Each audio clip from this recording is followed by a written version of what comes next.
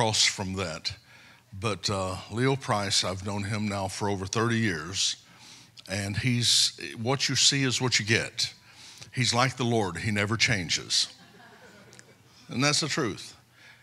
I don't know anyone in the kingdom that I consider more stable, stronger. I've never heard a complaint from him about anybody. All I've ever seen was encouragement and the depth of God's word in his heart. He is absolutely a great man of God. And the ministry that they have, I know, is in the process of evolving. I think that the things that are in front of them are going to be greater than the things that were behind them. And we are so honored today to have a friend, a genuine friend to our church. And I'm just going to ask Leo first to come. And would you give him a hand of appreciation this morning as he comes? My microphone? Which microphone do you want him to use? Mine? Yeah. Stay right here. You can be seated. Say something nice. I'll say something nice, yes, sir. I'm trying to think of something. Stay here. Ralph Waldo Emerson, who was one of the greatest poets that ever lived, made this statement. He said, what lies before us and what lies behind us is only minor compared to what lies within us. There is within us a spirit that if we give it to Christ, he changes everything.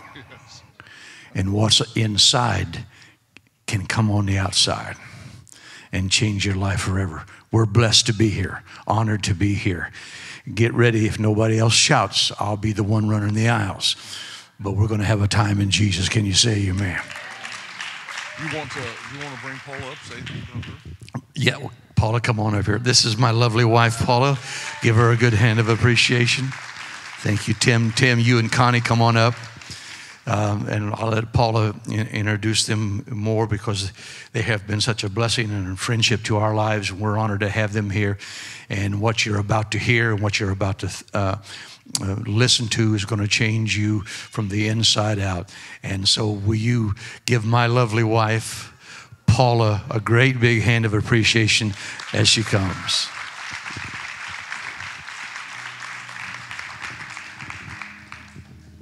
I'm so grateful to be here today. I'm also grateful to be here in Elgin, Texas today.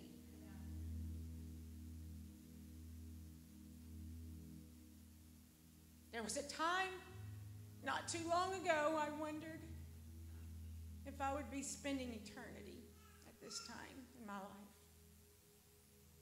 But God.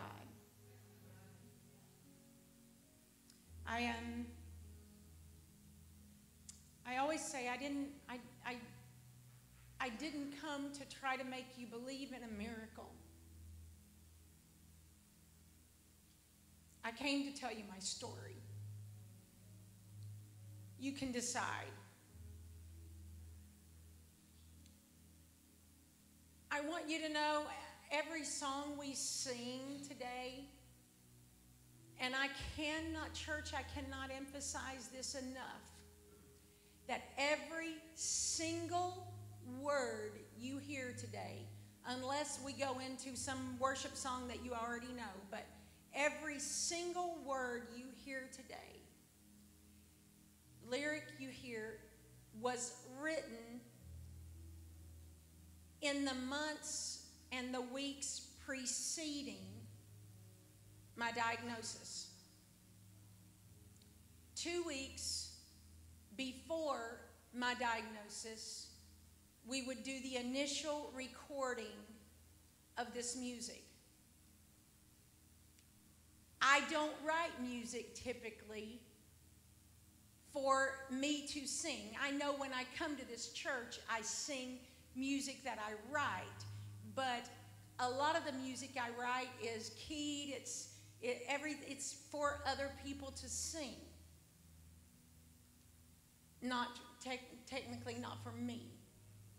But I cannot explain and emphasize enough that when you hear it, please keep in mind that the music was written this was the last music that was written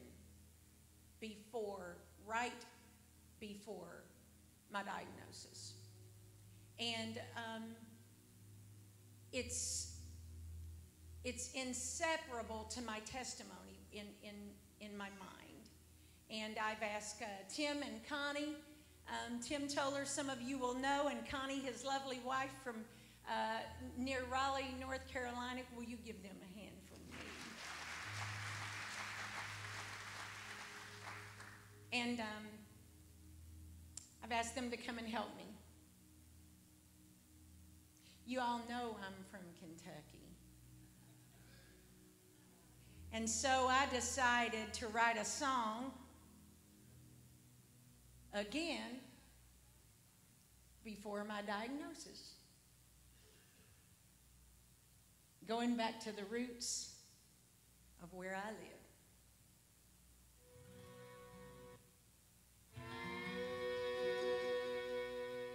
Dear battle, my God fights to win. Dear raging storm, you are destined for an end.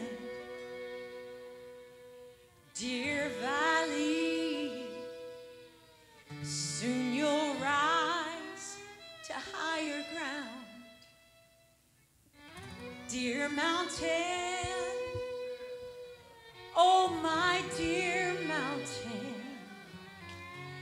you're coming down.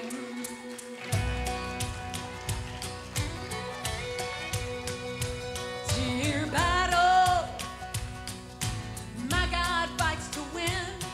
Dear raging storm, you are destined for an end.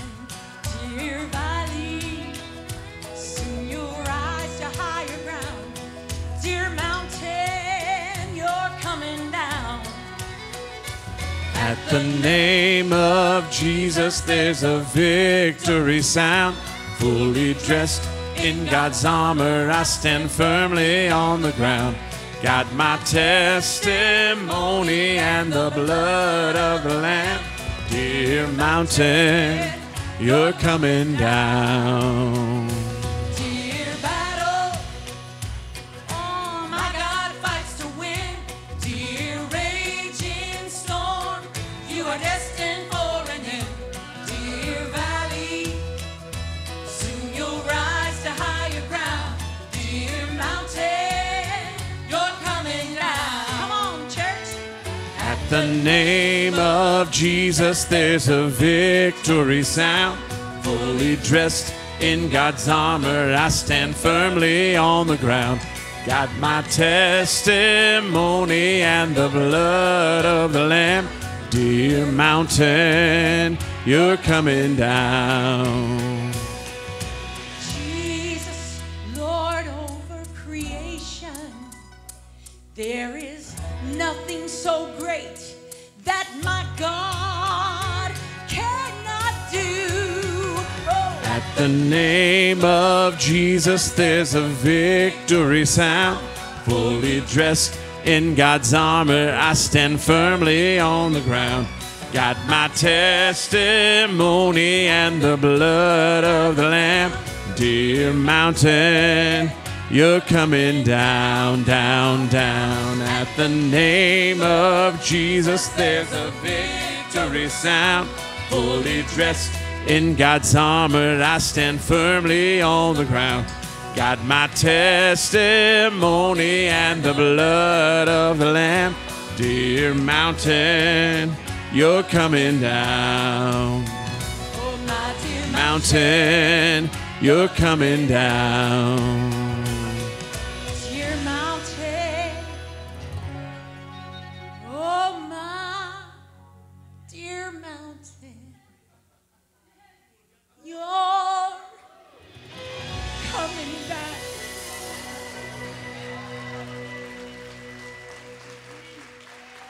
Hallelujah.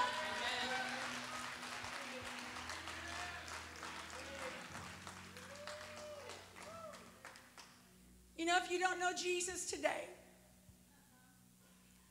I don't want you to leave here today with the impression that he is God because he can work a miracle. He is not God because he can work a miracle. Rather, he can work a miracle because he's God. Now, why is that important? Oh, it's imperative that you understand. Because you see, if you believe that he is God because he can work a miracle, then what happens to your belief system when he doesn't? What happens to your belief system when he doesn't do it like you want him to do? What happens to your belief system when you are stuck in the waiting room or when you are suffering? At some point in our lives, you'll find yourself in need for something more than your husband can give you, or than your wife can give you, or than your mom or your sister or your children can give you. At some point in your life, you're going to need something more. If I could borrow the words of Elizabeth Elliot, she said this. She said, and if you know her, she was a missionary to the Amazon. Her husband and 4 colleagues were killed by the very people they were ministering to. And when they were killed, when her husband was killed, she stayed and ministered to the very people that had killed her husband. And she said this, a woman who was not alien to a lot of suffering and disappointment in her life, and this is what she said. She said, I'm convinced there's a good many things in this life that we can't do anything about, but that God wants to do something with.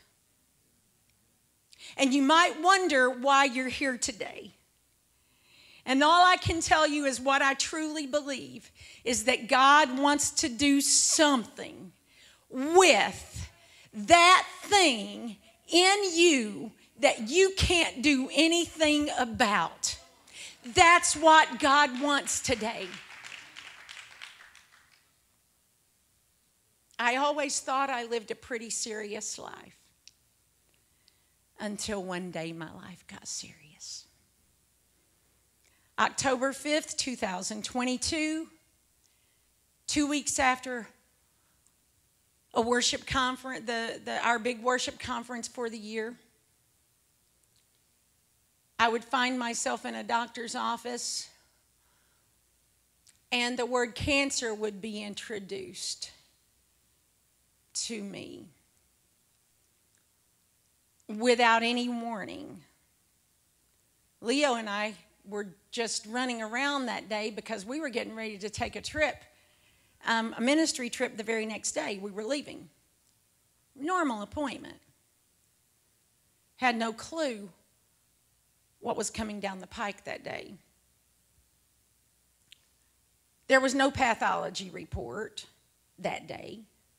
There was no biopsy that day. That's how certain the doctor was. And I couldn't believe it. And I remember my knees just buckling underneath me, and I threw my arms out just hoping somebody would get me before I fell. And all I could do was try to speak, and I couldn't speak.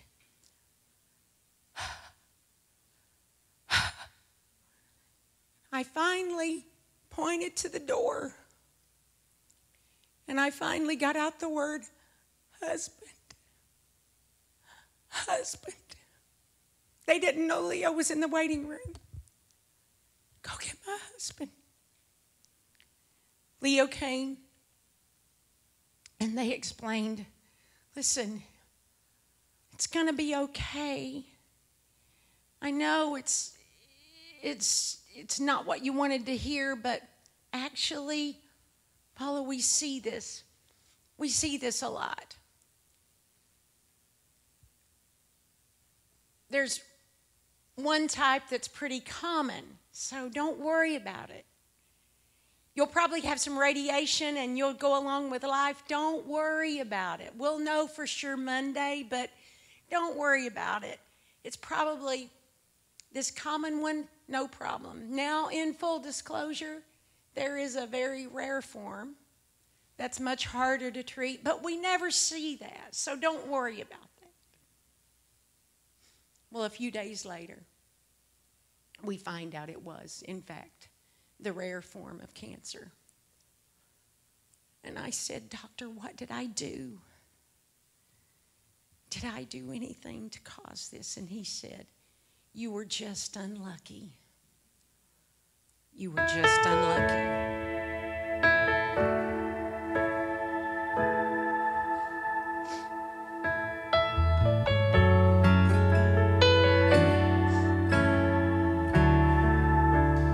Storm rose without warning. How would I survive? Storm that should have ended me, but here I am alive. My foundation was not shaken, so I just think I should stand right here. Don't think I failed to notice the times you chose to come when I could not see your goodness, but still you brought me comfort. To flee from you I'd be a fool, so I just think I should stand right here. Stand right here. Like a tree planted by the water, my heart will never be moved. Jesus will not fear the world around me. I'll just stand right here and worship you.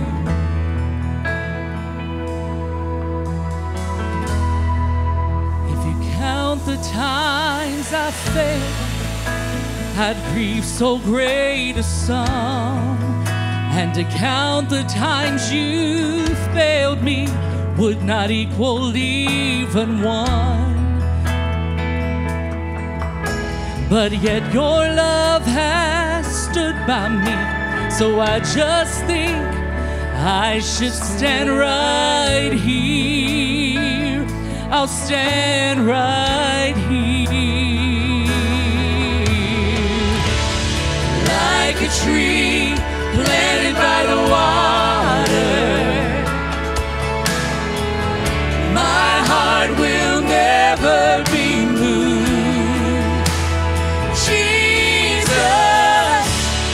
Will not fear the world around me.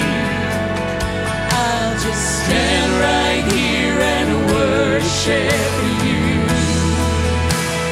Oh, like a tree planted by the water, my heart will never be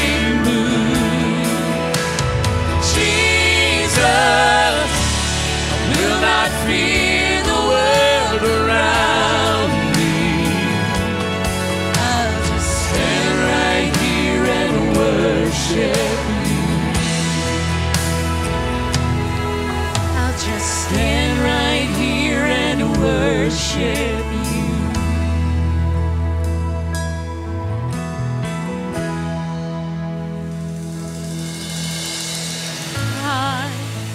Shall not be moved. No, I shall not be moved, like a tree planted by the water. I'll stand right here and worship you. Oh yes, God. Oh, I shall not be moved. Oh, I shall not be moved. Like a tree planted by the water, I'll stand right here and worship you. Stand right here and worship you.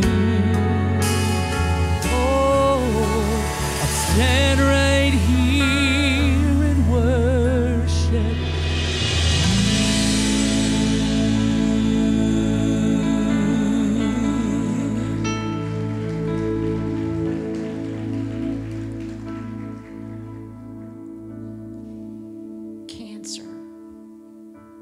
Cancer. Not me.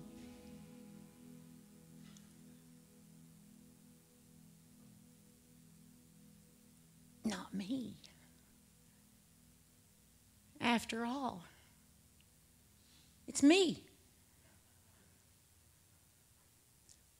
I wonder what I even thought. If you had asked me, Paula, could you ever get cancer? I would say yes. Anyone can, right? But I wonder after that, did I think I couldn't? Did I think I was too good? I didn't think I thought that. But I just had to wonder later. Did I? I got home, had 1,000 questions in my mind. I felt stigmatized. I felt ugly. I felt like I was in a body that I so desperately wanted to escape. I kid you not. Your mind is so overwhelmed. Mine was so overwhelmed that I would walk through the house and I would try to figure out, is there a way that I can be who I am and not be in this body? Because I don't want to be in this body anymore. I felt guilty. I remember my mother and my sister coming right away. I never thought about what I would say to them. But when I saw them, the first thing I said was, I'm sorry. I'm so sorry. I'm not sure I even completely understand that yet. But I remember the day we got the really bad news. We walked in the house and I told Leo, lock the door. Lock the door. Those were my words to him. I don't want anybody in this house other than my family. You see, I knew I needed to be alone with God. It wasn't that I wanted to keep people out. It was just that I knew I needed to be alone with God. I knew enough to know that the battle would be in my mind.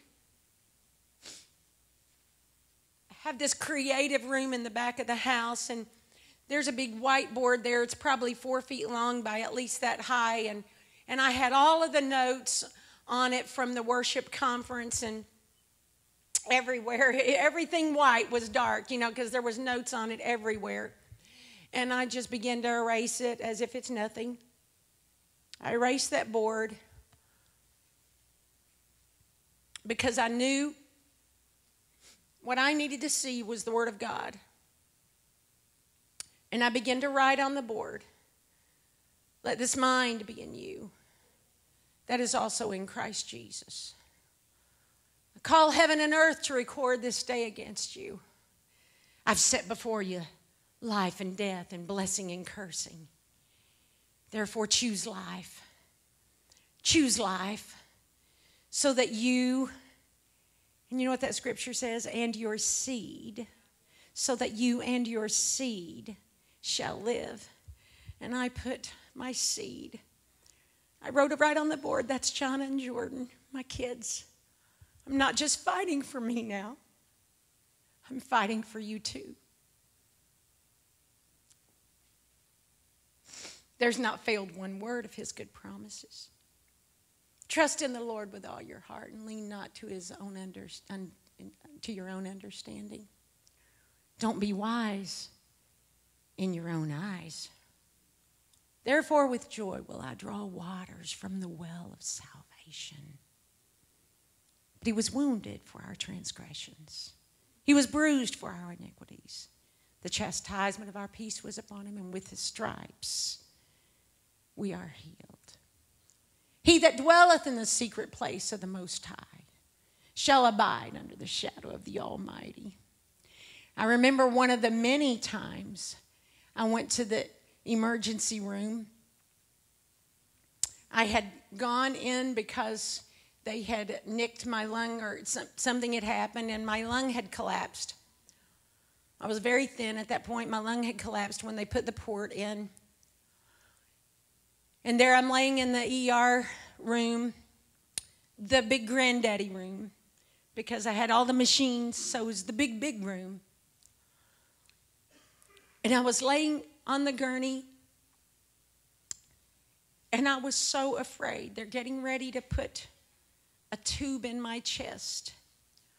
I want to stop and say right here, I'm very aware that many of you have faced the very things that I faced.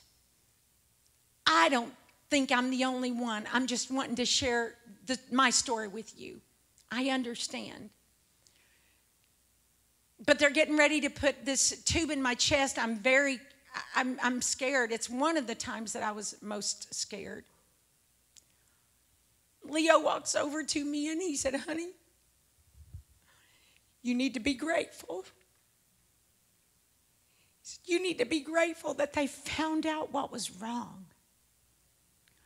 And that was the words I needed to hear. And I was just so afraid. And the doctor walks behind him and says this. He says, can I pray for you? And this is what I said to him. These are the exact words I said to him because I had been in Psalms 91 that day.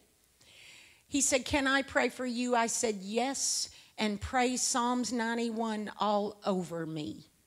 That's what I said to him. He prayed the prayer of faith for me laying there in the ER. And then he said, I have to go get the tubes and the things that he needed to put in my chest. And he said, here's my phone. And I didn't know, but his wife was a trained opera singer that had just put music to Psalms 91. He that dwelleth in the secret place, and he turned it up. Every room in the ER would hear it. Every patient in the ER would hear it. It was loud. This doctor was clearly in charge. And he said, and his wife was singing, he that dwelleth in the secret place of the Most High shall abide under the shadow of the Almighty. I won't fear the terrors of the night or the arrows that fly in the day. He shall give his angels charge over thee, he says. And from the beginning to the end, long life. Long life, I'll reward you and show you my salvation. That's pretty good. No evil shall befall me. No plague shall come near my dwelling. We saw God move. There's so many stories. I'll share more tonight at the women's ministry, but so many stories. I hung to this scripture: the glory of the latter house shall be greater than that of the former, says the Lord of hosts. And that scripture says, and in this place I will give peace. I'll come to my grave at a full age, like a shock of corn comes in as its season. That was the one I told my kids on FaceTime when I told them about the cancer. I said, I've decided I'm coming to my grave at a full age. Beloved, I wish above all things that thou would prosper, be in health, even as thy soul prospers. It's time for me to do some work, you see. If my soul is my mind, will, and emotion, is my mind prospering? Is my will prospering? Is my emotion prospering? I wish above all things that you would prosper and be in health, even as your soul prospers. I felt like my mind was prospering. I felt like my will was prospering. I didn't know about my emotions. How do I know if my emotions are prospering? One day I get this text from a lady. It was not a very nice text. It was something she knew from 25 years ago. Crazy. A crazy lady text is what I called it. And when I got that text that was clearly meant to hurt me, I told Leo, you know what? It was amusing. It was amusing to me. I showed my mom the text. I showed Leo the text. And it was just like, huh. I told Leo, I said it was like it was like I was an armored car and somebody took a BB gun to me. Clink. That's how it felt. It was nothing. I knew my emotions had prospered. I'm thinking, lady, had you got me just a few months before, it might have hurt me. But today I got bigger fish to fry than you. I knew my emotions had prospered. Daughter, thy faith has made thee whole. Go in peace and be whole of thy pledge. My covenant I will not break. Don't you love that? My covenant I will not break nor alter any word. Let us hold fast the confession of our faith. Some trust in chariots and some in horses, but we will remember the name of the Lord. And Psalms 27:13 says this, I'd fainted, and I clung to this. I'd fainted unless I believed to see the goodness of the Lord in the land of the living. And the Amplified Version says it this way. It says, what? And it says it again. What would have become of me had I not believed that I would see the goodness of the Lord in the land of the living? I would begin a journey of treatment. The oncologist and the specialty oncologist, many of you know, the subspecialty oncologist, which I didn't even know there was a thing. The doctors and all of them would come up with a treatment plan of chemotherapy and radiation for 6 weeks daily, 5 days a week, chemotherapy, surgery, chemotherapy. And that would be what they were thinking. They said 2 drugs or a really harsh version could be better, which would be 3 drugs. Lose your hair, all of that. all of my family sitting in the room. And my son asked this question. He said, with all of this treatment, what chances does Mom have of this eradicating the tumor? She said, 10%. He said, if she takes the harsher treatment, what chances does the treatment have of eradicating the cancer? And she said, maybe. This were her words. Big grain of salt. Maybe 30%.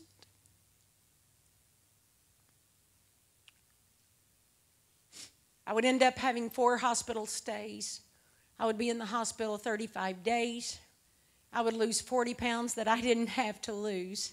And I've gained 25 back. Thank you very much. Over 100 days or more of ER visits, of therapy, of infusions, of radiation, of doctor's appointments, of CT scans, of all of that. And by the way, can we just not give a big shout out to all of our medical personnel? Come on. I am so grateful. Oh, I am so grateful. But I also began a spiritual journey. Am I right with God? Paula, is there anybody you need to forgive? 2 people came to my mind. And I thought, why are these people coming to my mind? These things have been over so long. But see, here's the deal. It didn't matter to me if I needed to really forgive them or not. I felt like I already had many, many years ago. But when you're faced with eternity, all of a sudden, it doesn't matter. If I think about you, I'm calling you. And how easy is it to make a phone call when you're faced with eternity? It becomes really easy to do the things that you thought were hard before. I wrote this one lady a letter. Got the sweetest response from her. Knew there was nothing. I told Leo, I think I need to call this person. He knew the situation, again, decades ago. He said, Paula, you need to do what you feel like you need to do. I got that person on the phone, and the first thing they said was, I can't believe you called me first. We talked for 45 minutes. They shared with me a real serious situation in their family. And I also learned that day that they were themselves fighting cancer. And I didn't know it. Do I want to be healed? Well, of course I want to be healed. I sure don't want to die. Well, Paula, that really wasn't the question. Do you want to die? The question was, do you want to be healed? You see, I didn't know there was a difference, but I kind of found out there was.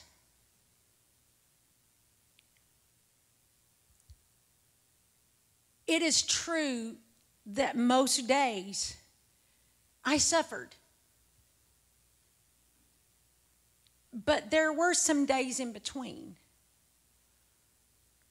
that I could get up and do things that would be normal for me. But I didn't.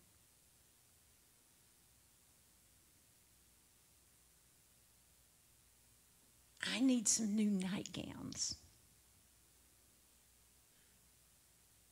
By 5 o'clock, I had 5 new nightgowns on my bed. Oh, I'm sorry, sis. I need the kind that button up. Well, by the next day, I had 5 new nightgowns on my bed that buttoned up. I want a milkshake. 20 minutes later, there's a milkshake that just magically appears on my nightstand. I want new living room furniture. No,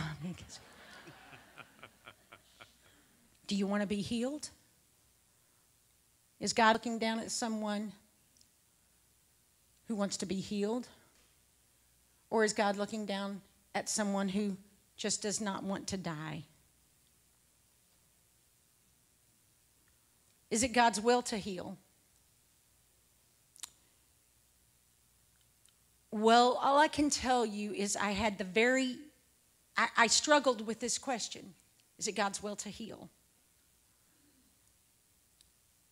And after searching the scripture and knowing what Jesus, the very reason Jesus came was to heal.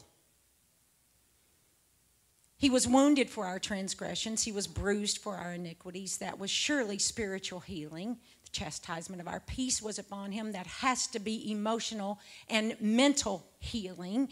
And with his stripes, we are healed. That's physical healing. Jesus came to heal. But we must believe it. Will God heal me? God is no respecter of persons. Do we believe that? During this time, I did a lot of, self-reflection. But I also learned things about my husband. Leo Price wasn't going to leave.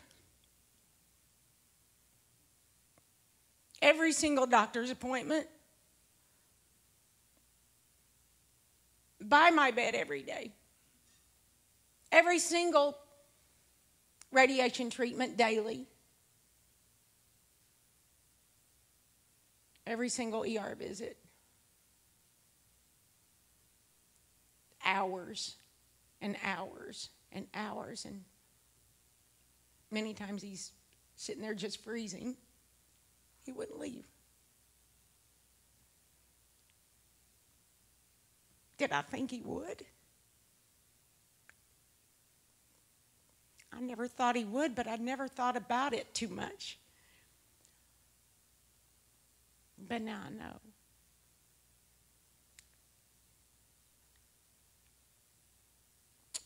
You see, it had never been really tested, right, in this way. Secrets. We kept secrets.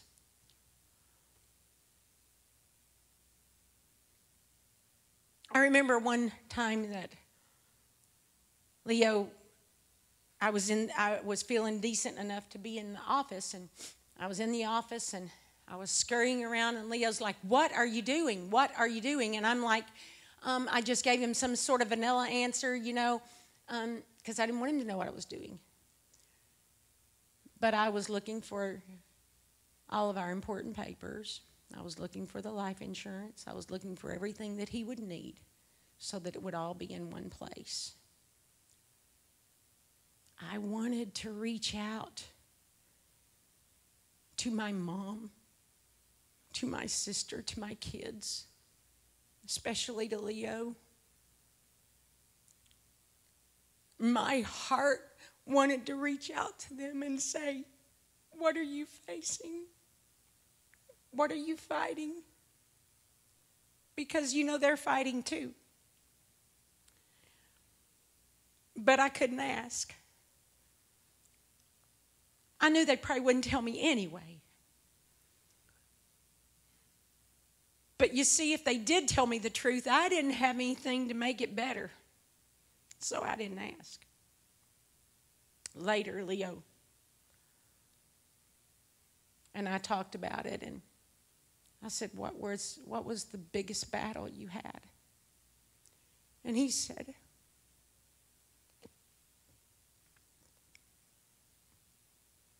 I would go to bed at night, and the enemy would tell me, you're burying another wife. You'll be burying your wife. The days were long. They were hard. I wish I could tell you I handled it like Jesus. But, well, that wasn't really true. I'm reminded of a story of a little Johnny in his first grade class working on his art project when his teacher approaches the desk and she says, Johnny, what are you drawing? And he said, I'm drawing a picture of God. And she said, well, Johnny, the problem is no one knows what God looks like. And he said, well, they will in a few minutes. I don't know what his picture of God looked like, but it was probably a better rendition of God than what I looked like.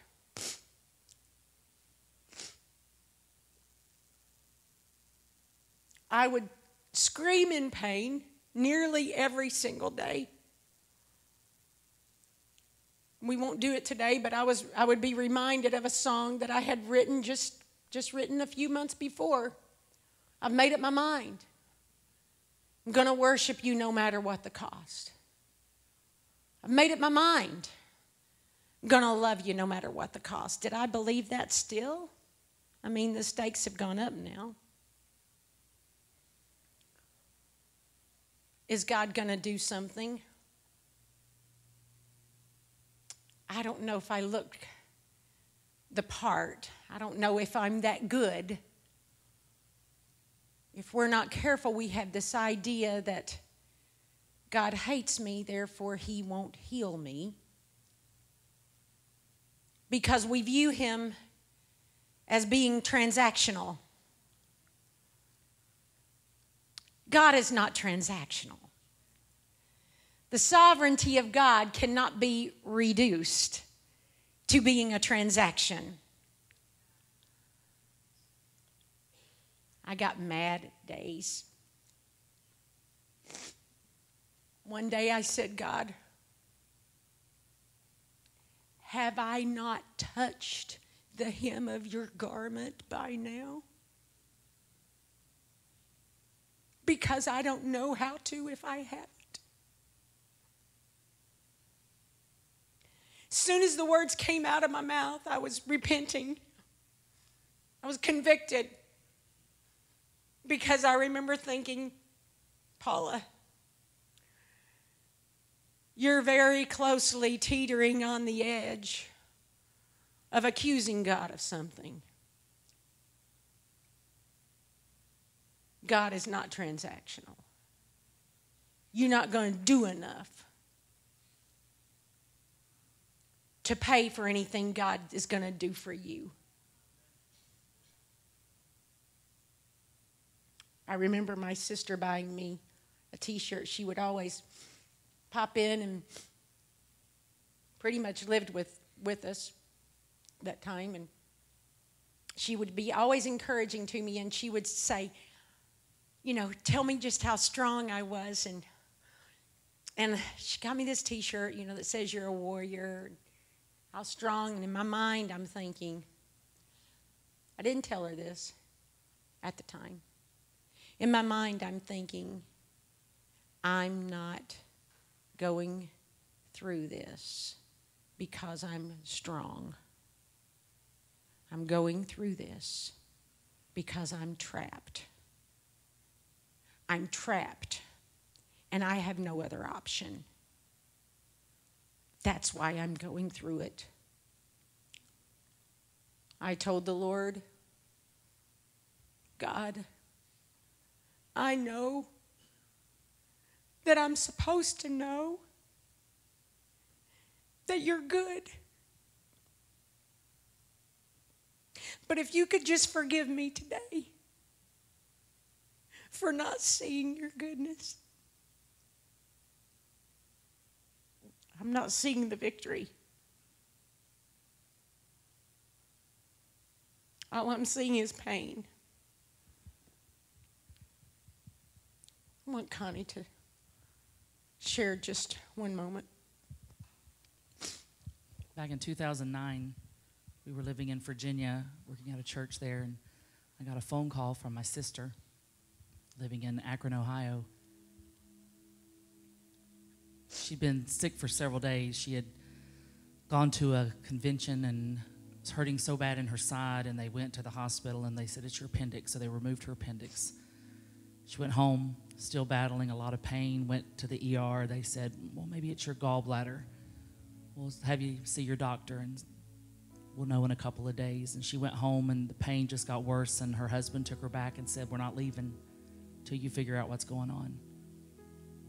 She's 46 years old, and the doctor came in and said, have you ever had a colonoscopy? And she said, no. They did that, and she found out she had stage 4 colon cancer. And the doctor told us she would probably have 22 months with treatment. And of course, we said, okay, whatever. But we didn't believe that. We moved during that time to Baltimore to work with college kids and travel around and do ministry. And every place we would go, God opened the door for me to share. And I would talk about my sister. I would tell people about Kathy and how she would stand behind pulpits and she would speak and she would preach, and that I just know, I said, God's going to heal her. This is an opportunity for a testimony that God is giving her, that she's going to travel and she's going to tell how God has healed her. And the first year went so good. She didn't lose her hair. She stayed strong. But then she had to change the chemotherapy regimen because it wasn't working anymore. And that Christmas, she started buying all kinds of gifts and doing all kinds of things for her grandkids. She finally got to be a Mimi, which is what she always wanted. She knew March the 1st, a few days shy of her being 48, 22 months, she went home to be with the Lord. I was mad. I'm not going to tell you, there's no way to sugarcoat it. I was mad. All my life, we had been in church. My dad had pastored since I was born. We had stood in for people. We had prayed. We knew God was Jehovah Rapha. And yet, my sister was gone. And I would stay in bed some days that I didn't want to get out of bed. And I got to the point where I just wasn't happy anymore. And a pastor came to speak at the church that we were at that time.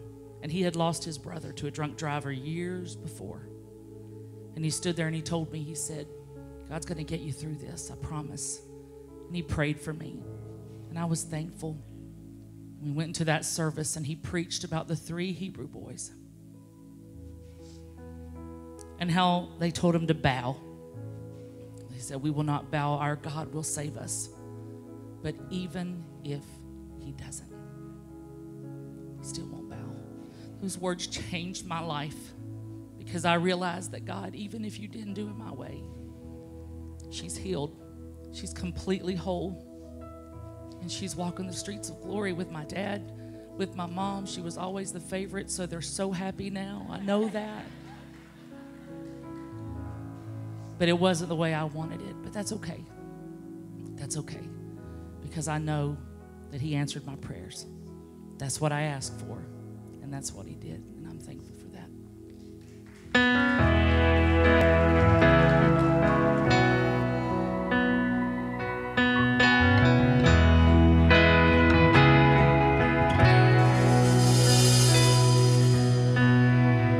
When I can't feel the victory,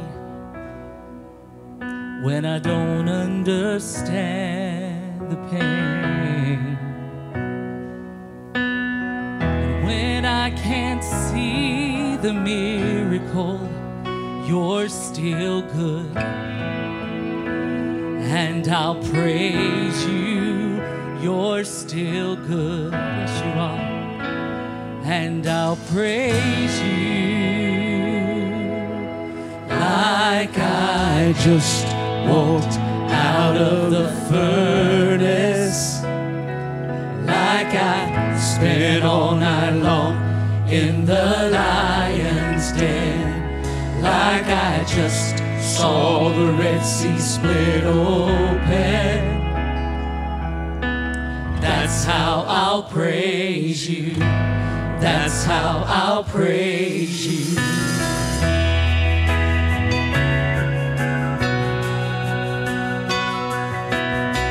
I remember questioning, God, why am I writing this song? I don't claim to know the future, but I know that it's in your hand. Tomorrow's not a promise, but you're still good. And I'll praise you, you're still good. And I'll praise you like I just walked out of the furnace, like I spent all night long in the lion's den, like I just saw the Red Sea split open. That's how I'll praise you. That's how I'll praise you. In the morning, in the evening, every night when the sun goes down, when I wake up, wanna see your goodness again. In the morning, in the evening, every night when the sun goes down, when I wake up, gonna see your goodness again. In the morning, in the evening, every night when the sun goes down, when I wake up, I'm gonna see your goodness again. I'll praise you in the morning, in the evening, every night when the sun goes down, when I wake up, I'm gonna see your goodness again. Oh, yes. And I'll praise you like I just walked out of the furnace, like I spent all night long in the lion's den. I'll praise you like I just saw the Red Sea split open. That's how I'll praise you. That's how I'll praise you. Like I just walked out of the furnace, just like I spent all night long in the lion's den, like I just saw the Red Sea split open. That's how I'll praise you. That's how I'll praise you. That's how I'll praise you. That's how I'll praise you. Yeah. Oh, they were good words when I wrote it, you know. But I was struggling and convicted and challenged. But you see, it's just like God, that when you give him your worst, he still comes back with his best. That's what your God does. That's what the love of God does. I was struggling. Many times I couldn't walk. I got up one night and passed out, and my head hit the door frame, and I ended up on the tile floor before my family could get to me. I was struggling. I would go to the piano, and my family thought, she wants to worship. Truth is, I didn't want to worship. You see, I just didn't want to go to the emergency room.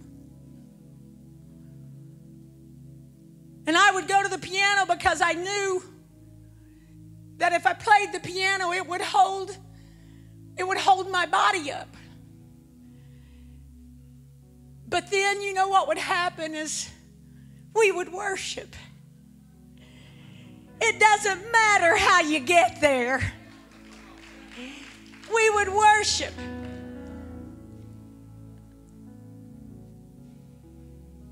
And that sickness would, every single time, that sickness would leave. I remember once I was sitting on the couch. The thought was so strong. I wanted to rest so badly. I wanted to close my eyes. I had this overwhelming, one of the times, there's only about 3, but one of the times that I was most afraid. If you close your eyes, if you lay down, you won't get up. If you close your eyes, you won't get up. When I thought about that, I was reminded of this song.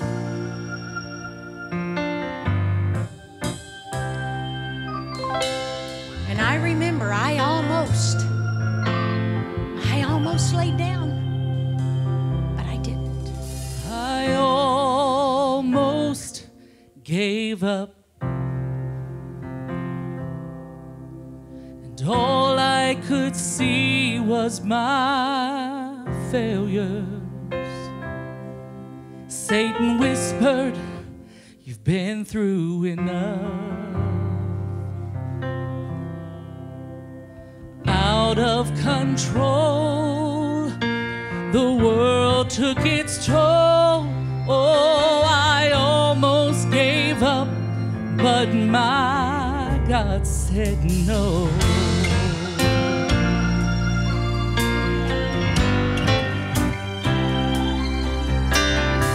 I remember standing in my office and I thought, do I really want to write this lyric right here? This was the one. I almost laid down. I felt the hope slipping through my fingers. Satan whispered, throw in the towel. You see, I was out of control. The world took its toll. I almost laid down, but my God said no. God said no. God said no. Don't you do it. God said no. No, no. Don't you know I'll bring you through it? No, no, no need just to lay there in your pit. This is what he said to me, Chris. My blood will handle it. My blood is gonna handle it. I almost lay down. I felt the hope slipping through my fingers. Satan whispered, throw in the towel. You see, I was out of control. The world took its toll. I almost laid down, but my God said no. God said no. God said no. God said no. Don't you do it. God said no. No, no, no, no. Don't you know I'll bring you through it? No, no, no need just to lay there in your pit. My blood will handle it. Oh, my blood is gonna handle it. My God said no.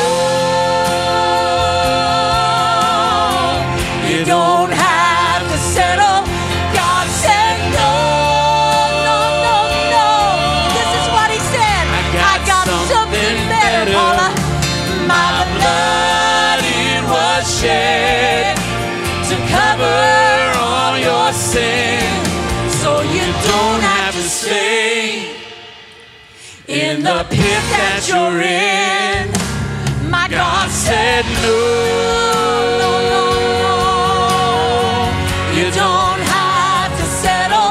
God said no. I got something better. My blood, it was shed to cover all your sin. So you don't have to stay in the pit that you're in. My God said no. My God said no, no, no. You don't have to settle. God said no. Church, I'm telling you, it's not time to give up. I got something It's not time to better. lay down. My blood, It's not time to let shed go. Just go away. cover It's time to all get a your hold sin. of the God that you don't have serve, to a stay sovereign God, in a the pit supreme that God. you're in. I No, said you don't have to stay in the pit that you're in. You see, I almost laid down. You know what word I love about that song is almost. Almost. Hey, some of you are living in the almost right now, but you've not laid down yet. You've not given up yet. You see, you still might be in the waiting room. I almost laid down. I almost gave up. Oh, it's getting late. I'm struggling. I almost laid down, but God said no. He said no. He said no. Don't do it, Paula.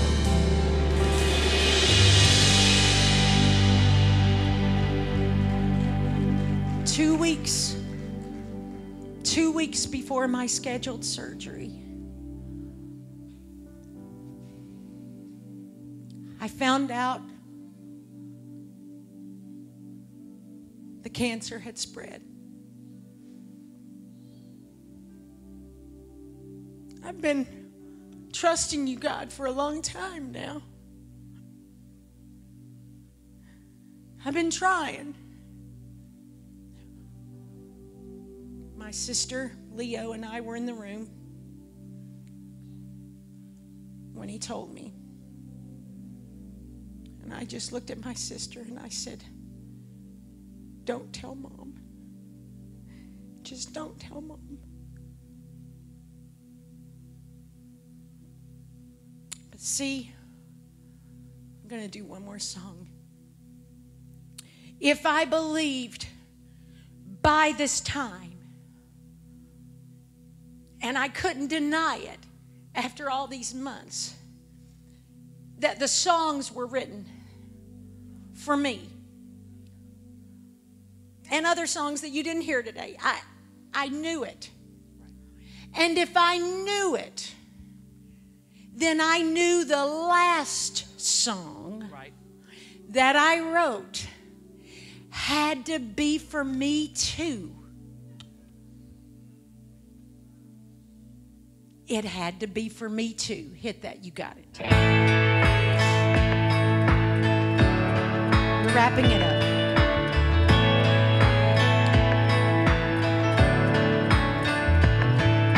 I see a small cloud. You see an abundance of rain. I see a small cloud. You see an abundance of rain. I see a shepherd boy, but you see a giant coming down. I see a crimson thread, but you see salvation Oh, yes you do. I see a stone builders rejected. Oh, but you see Jesus. Oh, I may not see it, I may not feel it, I may not know the plan, but I know you got it. I may not see it, I may not feel it, I may not know the plan, but I know you got it. I see an atmosphere raging, but you see the calming of the storm. Oh, and I see 3 men in a furnace, but you already see number 4. And I see a dead man now buried, but you see an empty tomb. Oh, yes you do. And I see a world needing a healer. Oh, but you see Jesus. Oh, I may not see it, I may not feel it, I may not know the plan, but I know you got it. I may not see it, I may not feel it, I may not know the plan, but I know you got it. I may not see it, I may not feel it, I may not know the plan, but I know you got it. I may not see it, I may not feel it, I may not know the plan, but I know you got it.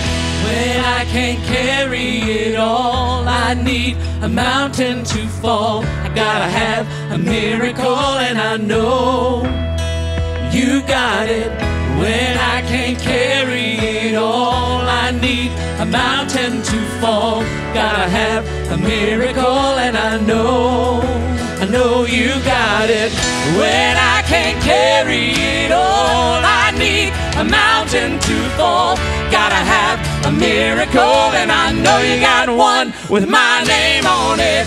When I can't carry it all, I need a mountain to fall. Gotta have a miracle, and I know you got it.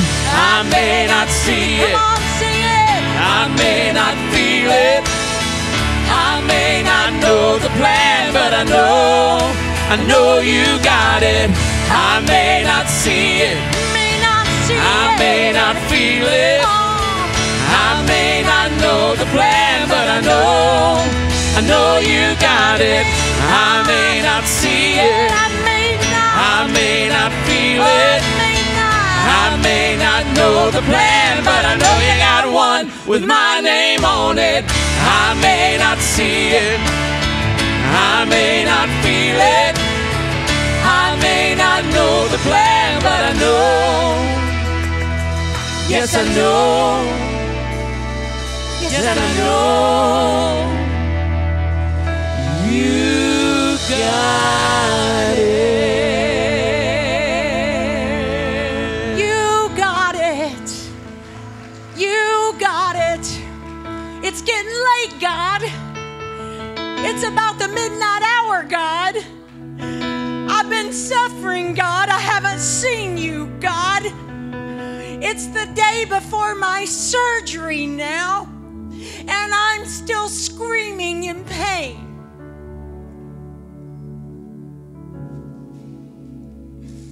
I go in for my surgery, a very invasive surgery. And when the doctor comes to my room, he says, "No cancer."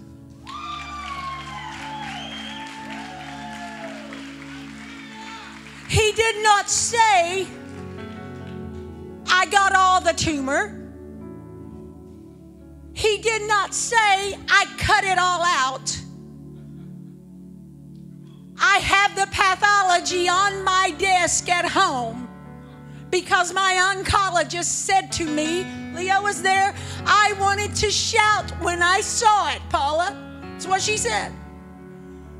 There was nothing there. So what do doctors do? They take 18 lymph nodes and they're all negative. Now you can decide if it's a miracle. Somebody say, Jesus. Jesus. Jesus. Stand all over the building. Jesus. I remember one time when I was struggling in the bed. And I just let my feelings get the best of me. And I was having a good old pity party. My husband walks in the room. And he said, honey, what's wrong? And I'm telling him everything that's wrong.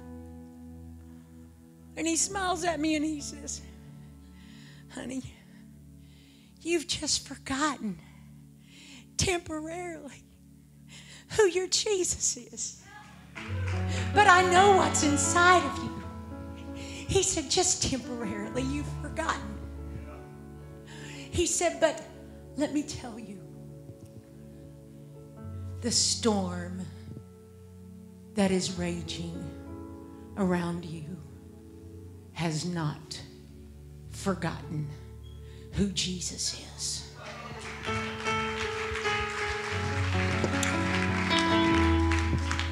You may be thinking you're doing everything wrong today. And you might be. But your God is bigger than that. You are not too good to need a miracle. And you are not too bad to get a miracle.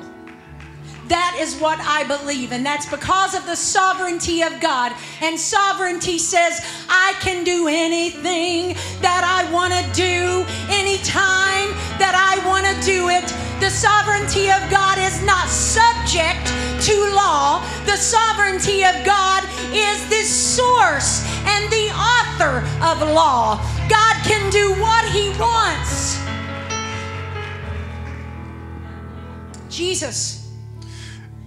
The great physician is in this house, and He's here right now. I don't know what you have need of. I don't know, unless God would reveal something to any of us, what you're going through. Jesus. But you know somebody that's going through something. And let me tell you right now, the storm that you're going through and that your family's going through, the storm knows who Jesus is. And the storm knows that when Jesus speaks, it's going to have to cease. It's going to have to stop. I don't know what you need this morning. And it really doesn't matter that I know.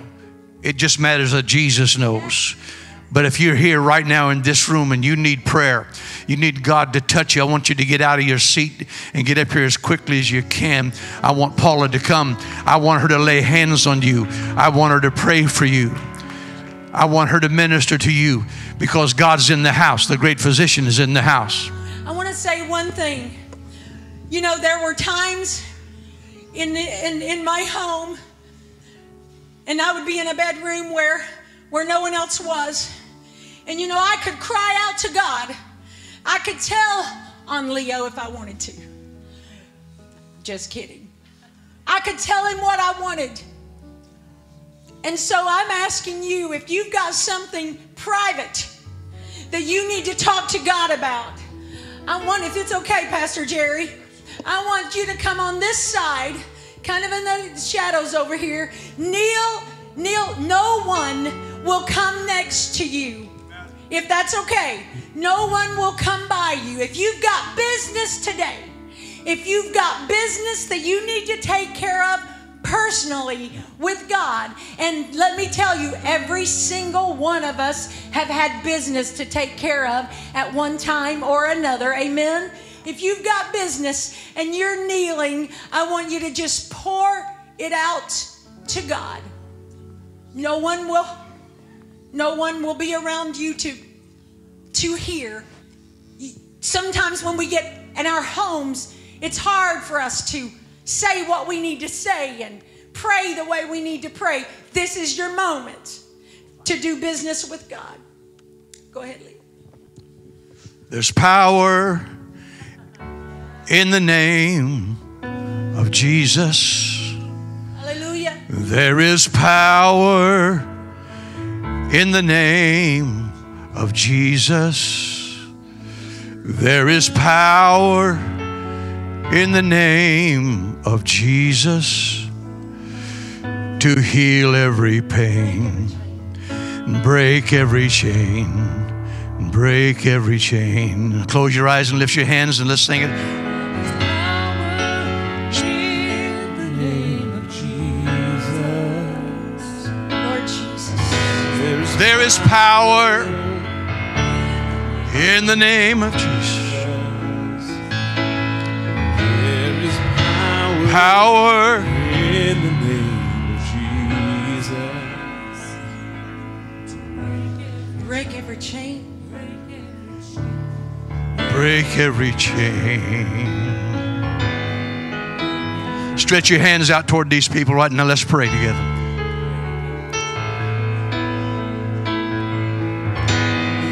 Hallelujah. Hallelujah, Lord.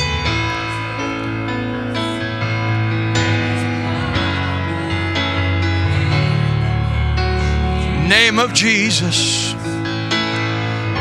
There is power.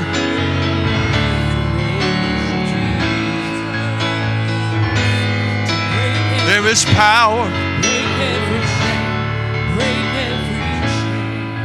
Hallelujah.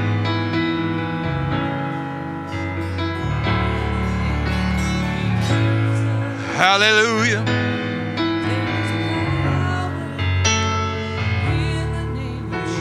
In the name of Jesus. There is Power. in the name of Jesus. Hallelujah. Break every chain, break every chain, break every chain, Break every chain. break every chain, break every chain. Break every chain. In the name of Jesus, there is Power. in the name of Jesus. There is power in the name of Jesus. Oh, to break every chain. Break every chain. Break every chain. To break every chain. Break every chain. Break every chain. Hallelujah. In the name of Jesus, There is power in the name of Jesus. in the name of Jesus. There is power in the name of Jesus. Oh, to break every chain, break every chain, to break every chain, to break every chain, break every chain, to break every chain, to break every chain, break every chain, to break every chain, to break every chain, break every chain, break every chain. There is power in the name of Jesus. Come on, get ready. Get ready. The physician's in the house. In the name of Jesus. The physician's in the house right now. In Jesus' name. In the name of Jesus, to break every chain, break every chain, break every chain, to break every chain, break every chain, break every chain.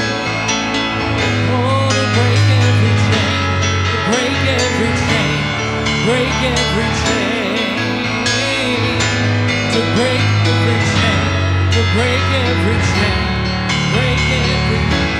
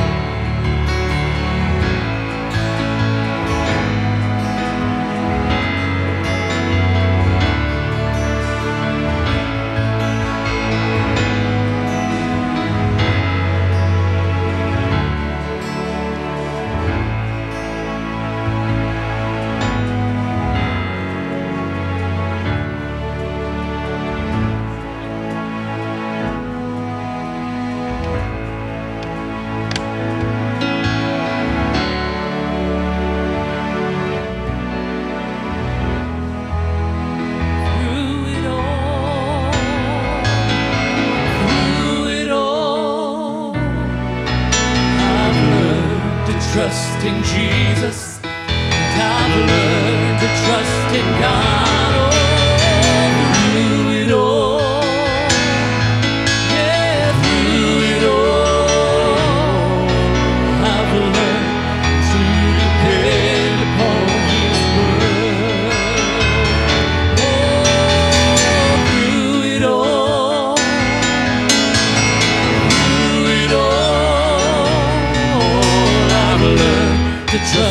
Jesus. I've learned to trust in God. Oh, through it all,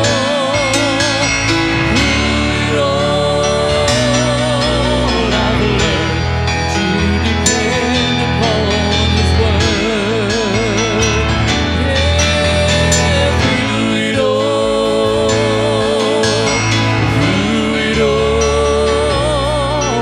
I've learned to trust in Jesus, and I've learned to trust in God. Oh, through it all,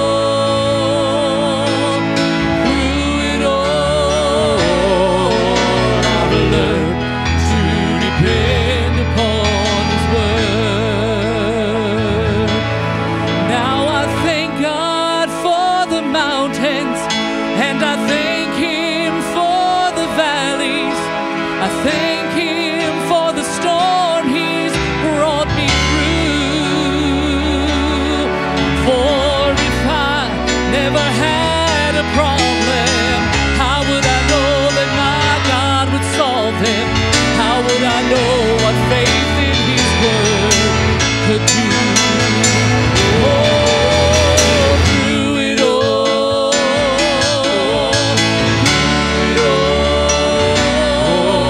I've learned to trust in Jesus, and I've learned to trust in God. Oh, through it all,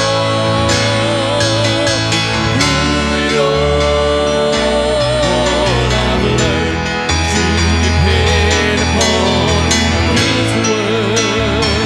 Oh, through it all,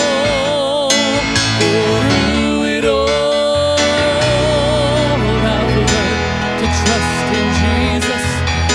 I've learned to trust in God. Oh, through it all,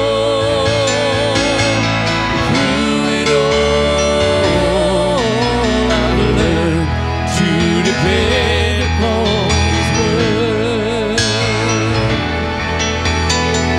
I've had many tears and sorrows. I've had questions for tomorrow. There have been times I didn't know right from wrong. But in every situation, God gave me blessed consolation that my trials come to only make me strong. Oh, through it all,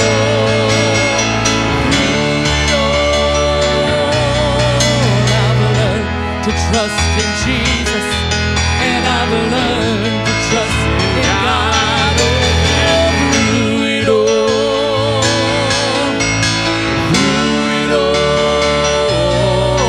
I've learned to depend upon His word. Oh, through it all,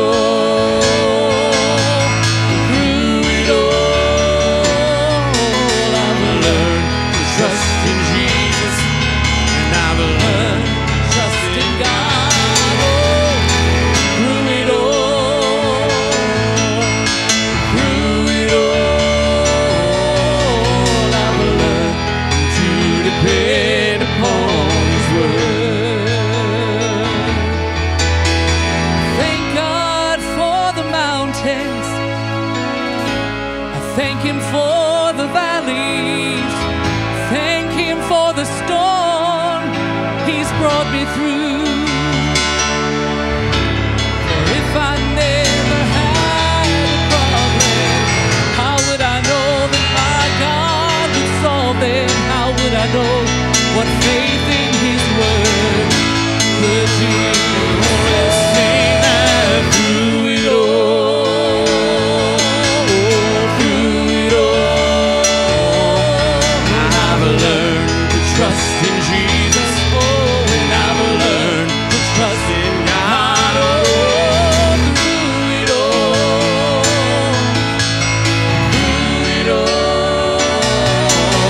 I've learned to depend upon His word.